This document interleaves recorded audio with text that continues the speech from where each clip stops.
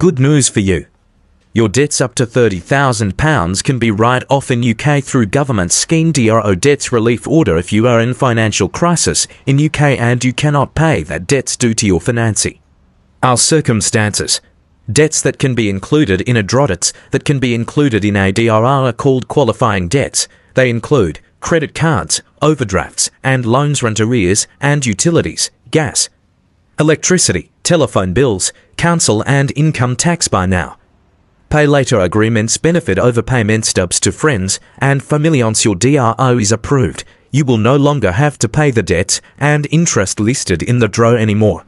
You are eligible for a DRO if you owe less than £30,000 in total, have savings or valuable items worth less than £2,000 in total, own a vehicle worth less than £2,000, do not have enough money left at this end of the month to make your debt repayments, have lived or worked in England and Wales in the last 3 years, are not currently bankrupt, have an interim order or an individual voluntary arrangement, they've not had a DRO in the last 6 years.